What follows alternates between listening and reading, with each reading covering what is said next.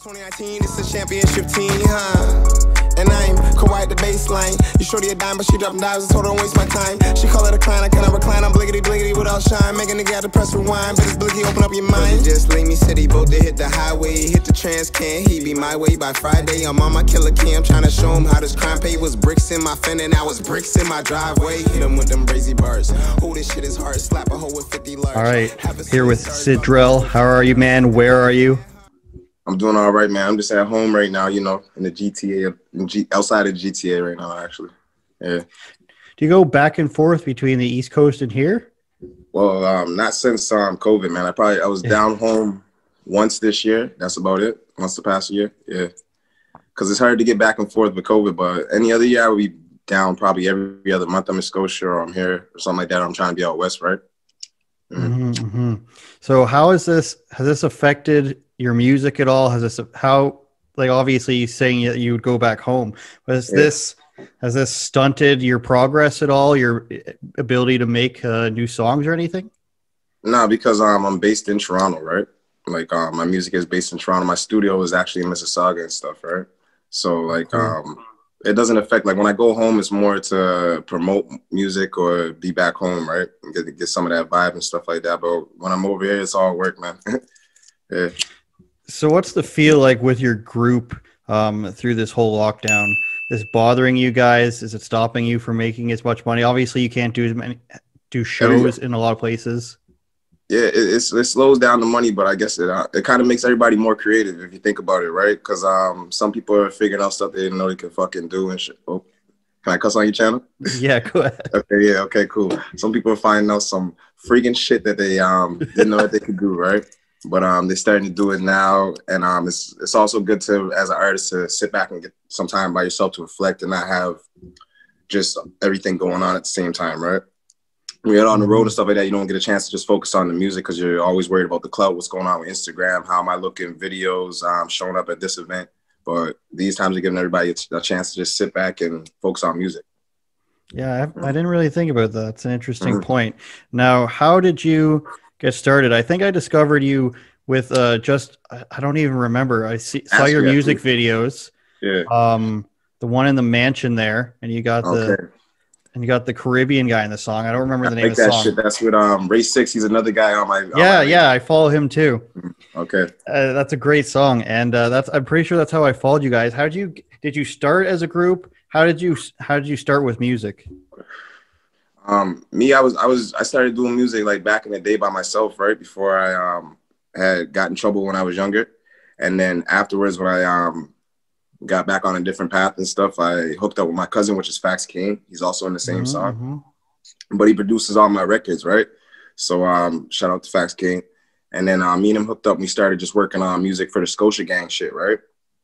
And then through that, we got a studio in Mississauga and we started getting other artists coming around and we started messing with Ray 6, which you heard. We have JTMI, that's another guy, and then we have Young 8-3. And over 3 years, it formed into a group. Yeah, it seems like a lot of people are doing that these days, working together as a group, sort of just so you can all sort of promote each other. Now, there's a lot of, it's obviously a lot of bad rapper out there. But what I appreciate about your songs is there's not a lot of auto-tune, which I don't get a lot these days. I think I mentioned to you once that I like when you go, I think it's brazy bars where you go really fast. That's stuff. That's the sort of stuff that I like. What do you think is like the Toronto sound these days? Because I'm just like the other day I was listening to Cardinal Bacardi slang, and I was like, I wasn't really listening to a whole bunch of Toronto stuff at that time, but there was a lot of Caribbean stuff at that time. What do you think is like the sound that's out right now? I think we've moved past like sort of like the Drake sound, but what do you think right now? The Cardi slang, because even with Drake too, if you notice, like now the whole slingo in Toronto is based off Caribbean slang, right? Yeah. So a lot of the sounds that I'm hearing, I think the Toronto sound right now is almost like it's hard to talk, because some kids, like I hear them without the auto tune, but I hear a lot of kids overusing the auto tune. Everybody's doing the auto tune. Everybody's trying to sound like an A Boogie or Speaker Knockers out here or Roddy Ricch or something like that, right? But I hear some kids with individual sounds too, right? And I guess it's the slang that differentiates Toronto artists from everybody else too. Yeah. When I think about Toronto rap, I think about like there's obviously rappers that are involved with drugs and gangs and violence and everything, but I feel like in Toronto there's a side where there's clear cut where it's like in Toronto you might get shot. I'm just gonna go ahead and say it. I try to tell everybody, man, like if it's like a vibration thing, like, you know, if your vibration is take Wiz Khalifa, he likes to talk about smoking weed and partying, right? So that's always his vibration. I'll never hear anything about him. But then you get someone like Snitch 9 or something like that, right? And their whole thing is just like negativity, and then the negativity comes around you, right? It's rough out there, especially if you're actually in the streets doing the shit, man. You shouldn't talk about it. That's what I say. If you're actually in the streets, like talk about it in your music if you want to, tell your story and stuff, but don't like promote it out there, right? Because you're gonna either get the feds or you're gonna get someone else come up to try and test your gangster. Yeah, it makes me think of Hobson saying that he didn't want to be involved. Somebody came after him and he said, "I don't want to be involved in that stuff at all." And then on the other side, you've got what's his name, the guy who shot at the girl's feet. Oh, Tory Lanez. Yeah, Tory Lanez. Yeah, he had a girl foot ties. Is that sort of, does everybody know each other? Does everybody know what really happens when something like that goes down? Or is it kind of like, I mean, he's pretty famous. Is it sort of the stuff that a rumor just spreads? He's famous. So like, it's one of those things where you wouldn't know unless, I guess if it happened in Toronto, everyone out here would kind of know what the fuck is the real nitty gritty about it. But it happened over in the States and shit like that. So I don't even know.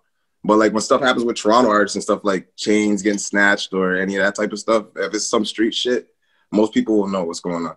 You know what I mean? True. And even the internet now makes it faster because these kids will post anything. They'll post themselves shooting somebody. You know what I'm saying? So you never know. Speaking of stuff in the area that happened, did you see that that kid that got arrested in Scarborough? He's part of some like car group, and he ended up taking his own life. Did you see that? No, I didn't see it. I heard about it though. I heard about it, man. That's sad. Yeah, I'm just wondering, like how, like, because I saw on this guy's post, one of the guys who videotapes it, he's getting like death threats, and these guys are saying, "Don't come out into the street."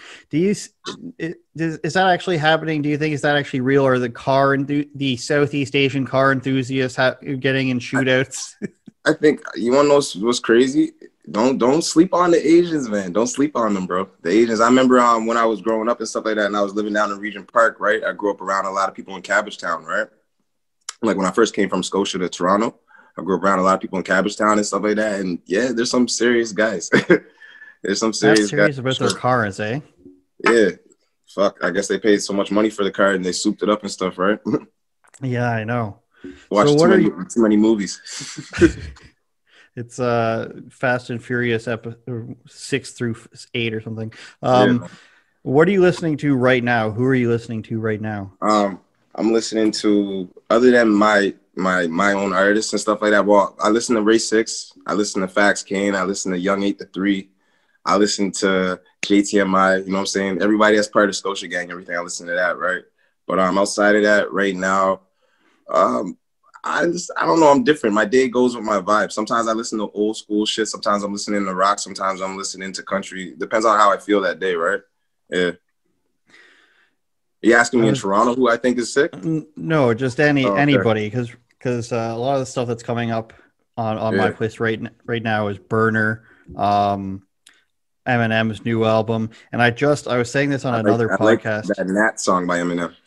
Yeah, and I was saying to somebody else the other day that I just started going back and listening to the original Wu-Tang members' albums, like Method Man's first album, Jizz's first album, and I completely forgot how good those were. And who's your favorite out of the Wu? Method Man. Method, okay. I've always liked a good grimy flow.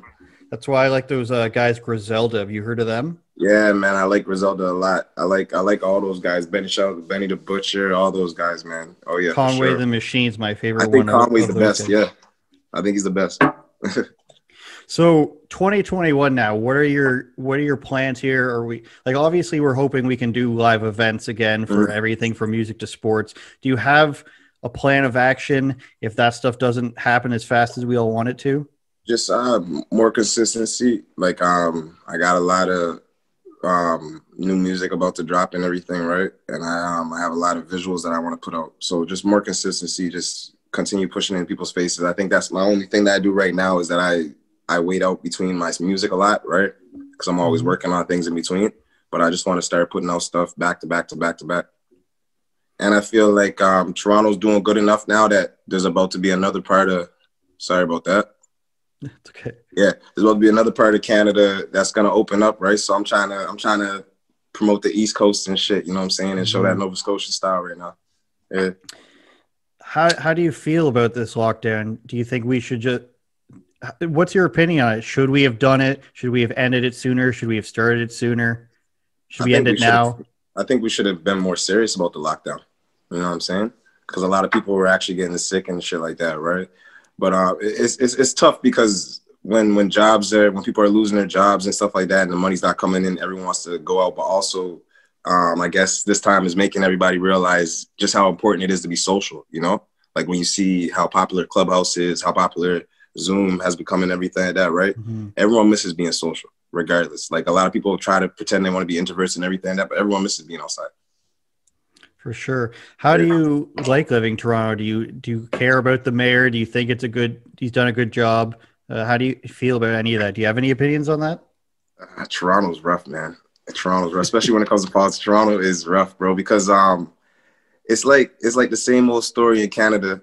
I feel like a lot of the real issues that are going on, they doll it up so they don't want to really publicize what's actually going on and shit, and they try to make it seem like it's better than it is, but really it's not, right? Like for the immigrants that come over here, it's hard for them. Just the poor neighbors and shit like that, the systems we got for kids and stuff, it's rough out there, man. And people ignore it. What do you think is the biggest problem in Toronto for around where you live? Well, I don't live in the I know. Yeah. Okay. You know what I mean? But where I used to live growing up and stuff, like, yeah, I'm past that. But yeah, when I used to live when I was growing up and stuff like that, man, the main problem was just, the main problem was not having anything to do, like having too much time on your hands and not having anything to do with it. You feel what I'm saying? So like I used to go places when I would travel and go to camp and stuff like that and hear about kids I would go to camp when they would say that they have this after school program or this program going on and shit like that, right? And they always have some story about them traveling here, traveling there. And I'm like, I don't know none about that. All I know is when I go home and stuff like that, I'm outside hanging out with my friends until we get in trouble, right? So, and there's nothing else to do. And nobody really cares because there's nothing else to do. How do you feel rap culture and hip hop culture is right now? I feel like it's getting better. I mean, there's still obviously going to be people who are telling their own stories, but I feel like as a lot of the rappers get older, like the Exhibits, for example, or Ludacris, for example, I don't see, like, they're obviously not talking about the stuff they used to be. Do you think it's getting in a better direction? And do you think that has an effect on kids who are who are looking up to these people? Because when I was growing up, like 50 Cent and G Unit were obviously big, but they would say that, like, even though that we were gangbangers, the music is still entertainment, and you shouldn't take it, like, you shouldn't want to emulate it. Where do you feel like the culture is now? I feel like music is still entertainment. It's always going to be entertainment, right? But social media is people are starting to blend social media with real life now, right? A lot of young rappers that are coming up and shit, they're coming up in an age where everything, like, you're always on camera. We're always on camera. Like, anywhere we go, like, you know what I'm saying? Anything we do, we got to put it on camera, right? So you're forced to almost either be your music. Like, you know, if you're going to talk that type of shit, like, you have to be your music because everyone's going to see everything anyway, right? And I feel like hip hop right now, it's the most popular genre. We know that it's pop and everything like that. But unless you're already rich and shit like that, you're gonna talk about what your situation is, you know. And a lot of guys, that's the only thing they know. They're just gonna talk about the situation, and that causes a lot of problems because the kids aren't looking up to like we were saying, the Ludacris's and shit like that. They're not looking up to Ludacris. They're looking up to like, sorry to say it, they're looking up to like top 5 and idiots like that. You know what I'm saying? That are giving them the wrong influences and shit. So yeah, I really want to be someone to change that narrative, though. Yeah. Do you think it's a big of a problem in Canada? I mean, where you're from, like obviously these parts in Toronto are terrible there's terrible neighborhoods. How many of those places do you think there are in Canada? Can you compare it at all? Yeah, there's bad places everywhere in Canada. Where I'm from in Nova Scotia is completely different too. Like it's everyone thinks Nova Scotia is rosy, but where I'm from is bad. You know what I'm saying? Like it's different, it's bad and shit like that. Where I'm from in Nova Scotia is North Preston. It's the biggest all black community in Canada. Right? Oh, really? Yeah, honestly, yeah. And the way that we got there is through the Underground Railway and shit like that, right? And then it used to be reserve land, native reserve land, and they gave it to us when we first landed in Canada and shit. But that area and areas around it in like Dartmouth and Halifax and shit like that, they got gangs, they got all the same stuff they have in Toronto. The kids are shooting each other and shit like that. And then when you go to like Montreal or out west, they got the native gangs. It's the same problem everywhere you go. Especially nowadays, it's more like these kids are all paying attention to what's going on in the States more and more. So like it's going to pretty soon, like the next 10, 20 years, it's going to be just like in the States over in Canada. Every city. You think so? Every city, man. Every city, bro. It's just spreading. I already see it. It's spreading. You have a son, right? I think I saw that. Yes, Sydrell Jr. Yes. Nice. Yeah. And for the record, everybody, from what I've seen with his son, you do seem like a really good dad. But what I wanted to ask you is there anything you tell him about this sort of stuff? Well, he's still young, so I just try to prepare him on how to know his manners and be a young man, right? Because he's only going to be 5 this year. Okay. Right. So he's only young and everything, and I try to keep him away from that type of shit and everything. And then also, like, he doesn't live in the city. Like, I don't have him living in the city, you know, just to keep him away from all that. I have him in private school, French immersion, right? Yeah, got to do the stuff so that way he doesn't have to live how he lived and shit like that, you know. Are you more of a guy who thinks it's the environment that causes trouble, or do you think that anybody has the power to just get out of there and do what they want to do?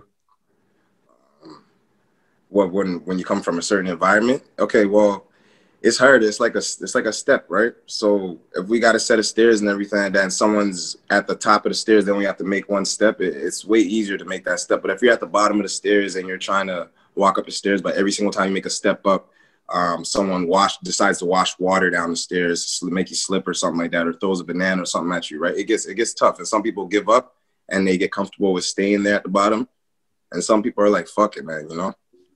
Me, I'm a fuck it type of motherfucker. Like, bro, I can't do that shit, bro.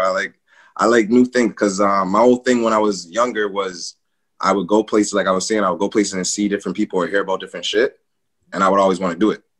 You know what I'm saying? And then when I would go back home, I would notice that some of my friends would feel the same way, but then when we get back home, they get to the same shit, and they don't do anything to change the circumstances. Me, I always wanted to change it, right? So, is there a favorite place that you have that you've performed, or maybe not? Is a favorite place you like going? Shit, man. That I performed? Yeah. My most favorite performance was my first time I ever performed back home in Nova Scotia, right? And I performed in my hood in North Preston and shit, and we did it for North Preston Day, so it was a free performance. We already had like free floats and everything out there for the kids and shit. And like, it was amazing. We do it once a year. We didn't get to do it this year, but we're going to do it next year. No, well, we didn't get to do it last year, so we're going to do it this year, hopefully. But that was my favorite performance. Best place to visit? Man, it's got to be somewhere sunny. Yeah. You know what I was thinking? Speaking of Cardinal, I met him when I was an intern for CTV, and I got to work for the Much Music Awards, and I met him there. And I was just thinking, do people still... like, how are younger rappers getting their music to people who are already established? Because it used to be hand them a mixtape or like a CD, right? Are people just emailing, or are they just trying to DM you and say with a link? Well, there's smart ways and there's bad ways to do business too, right? Because it is business, right? So like some people are reaching through the DMs, but they're either annoying the fuck out of somebody, or they're being sincere about the DM and they're messaging so much different people but being sincere, and they're waiting until somebody bites, right? And then other people are doing the groundwork and figuring out who's in these labels, who they got to talk. That's us going to these labels and figuring out who they have to talk to, what type of numbers they need, and so that way you don't have to send any unsolicited material and shit, right? Because it all depends. I don't want anyone stealing my shit, so I got to make sure that I go through the right avenues to make sure that I connect with somebody, right? And so then go ahead. No, I was just gonna say, then sometimes social media makes it easy. If you go viral, somebody will reach out to you. You don't have to reach out to them, right? So how do they quantify it now in terms of numbers? Like where are they, like obviously before it would be sales or how many people you can draw and how much money you can make. But how are they quantifying it now? There's so many places you can stream on. Does somebody have to go and present their like their reach numbers from their social media or their streams on all these platforms? Well, some people do the digital distribution thing, right? And so that would be your only, whatever you're on the digital distribution, whether it be Spotify, iTunes, Tidal, whichever ones you decide to sign up for and distribute your music to, then your digital distributor will give you that money, right? But then other people, they'll go and they'll sign up for like a SoCan or ASCAP, like one of those, right? And then that way you make sure that you'll get your money off of radio. You get your $6 a spin if you're on the radio. You get money if someone's playing you in a different country, like you'll get your money, right? That's the best route to take, because then you'll get your money from DistroKid and from SoCan. That's what I try to do. Because I even heard about merch now. They're trying to do something with merch where your merch counts as your album sales or something like that. Like, if your album is, if your whole album's $10 and you sell a shirt for $40, that counts as 4 albums. Like, I don't know. Yeah. I don't know how I feel about that. But what's interesting is that we talked about Drake before, but what's interesting is I feel like he made a point probably to cover a lot of genres, because I don't know if you know this or not, but like Canadian content, radio stations and like Much Music and MTV Canada, they have to have 35% Canadian content. So I feel like him and his people probably made a strategy. If we can cover these different genres, and we're getting radio play on like Flow and Virgin Radio, and you're all of a sudden you're on every fucking channel in every genre. He is everywhere, man. He's smart with it. He is everywhere. Trust me, man. That guy's a fucking genius, bro. But I think that was part of the strategy, but also is like, as a rapper, you only can do so much as a rapper. You only can rap, and people catch on to it for so long, especially with rap being more pop now, right? And Drake being mainstream, he's probably just trying to keep the genre going. Like, you see, like a lot of guys are doing it. Talented creators doing it and everything like that. Like, they're blending, they're doing the genre blend, right? Because you only can go so far rap. Me right now, I could rap, bro. And for like a couple years, people are going to like it, but then they're going to always want something fresh, something new, a different sound from you, right? You got to keep it fresh. Creator, I categorize as weird rap. He's weird rap, but I'm just saying, like, I don't even listen to him. I was trying to think of a good example, right? Yeah. But people even need these labels anymore, or is everybody independent? You said, is there any labels anymore? Do people even need the labels, or have the rappers become the labels and they just sign people themselves? I tell people they don't need no label, yo. I always tell people, but a lot of people, like, some people need a label because they need help. Some people aren't, they're not forward driven, or they want that handout, right? But me, I always look at it like a fan base, like a numbers thing for anything, right? If you want to get drafted into the NBA, you have to put up the best numbers in the NCAA, right? So as an underground artist, if you have the best numbers, you're selling a lot of merch, your numbers on Spotify and stuff are up, then you have a leg to stand on when you go to a label to ask for a deal, instead of just begging a label from the jump, develop me, make me an artist, pay me a little bit of money, right? Yeah, so me personally, I wouldn't sign until my numbers are up, because I know if I go to a label right now, they're going to truck me whatever. But like, say I'm already making 6 figures off my music and stuff like that, I have a leg to stand on when I go to them, you know? I can tell them, I can fill this venue, or I have this many fans are going to buy this much merch when we put it out, and all I need is your machine behind me. You know what I'm saying? Mm-hmm. Yeah. So you have to have a leg to stand on in any type of situation you're going into, even if it's outside of music. Yeah. All right, one more thing, and I'll let you go. Yes, sir. What's your main goal? Let's say for the next year. What's the if this happens, you've accomplished what you want to accomplish in 2021. Main goal for 2021. My main goal is the consistency thing, man. Like, yeah, like I want to be on everybody's list, especially when it comes to locally or Canadian list. I want to be on everybody's list, you know. And I already know I have the potential to do it. I already know where the music's at and stuff like that. So yeah. For sure. I want to when I make the mascot, when I make the mascot into a teddy bear, man, I'm gonna send you one, bro, with a t-shirt and stuff, you know. Yeah. No, I'm a merch guy. I love supporting artists, and you know, I think I know what good rap sounds like. As silly as it may sound, I'm on a news channel and all this other stuff, but I think I know good rap, and I think you're really good. And the singles and the music videos and the collaborations you do with your other guys proves that. And when you're putting out good quality music videos as well, and I think that really helps. Thanks, man. I appreciate it, bro. All right. Anything else? No, man. I was just trying to tell you about the beanbag, the Black Richie Rich beanbag. Look for it. Oh yeah. No, I want one of those shirts. Yeah, I'm gonna make the shirt, but I'm gonna have the beanbags too soon, right? So you know what I mean? Yeah. No, that's good ass branding. I really like the Black Richie. I laugh every time you post that. He's cool, man. He's cool, yeah. But All right, yeah, that could be a good. That could be a big thing. Oh yeah, for sure. We'll see where it goes, right? You never know. But 2021 is full of a lot of surprises, bro. And I look forward to seeing all the new content you got on your channel because I'm always watching and checking it out too. You know what I mean? So all right, thanks a lot, man. You too. Mm-hmm. All right, have a good one. Okay, peace.